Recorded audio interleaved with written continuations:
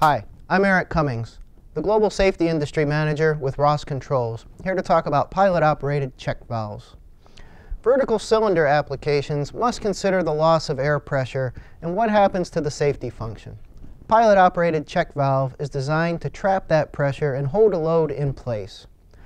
The design provides a positive force, using the force of the trap pressure to help hold the internal poppet seats in place to ensure that a good seal is made.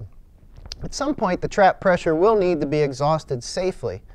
And this can be done in a number of ways, either with a push button, an electrical signal, or an air line plumbed directly to the valve from the main air exhaust valve in the case of a lockout-tagout. Ross Controls has a number of options available in our pilot-operated checks, with ports ranging from 1/4 inch up to 1.5 inches. For more information on this subject, feel free to visit our website, www.rosscontrols.com, or give us a call at 1-800-GET-ROSS to discuss your application. Thanks for watching, and I'll see you next time.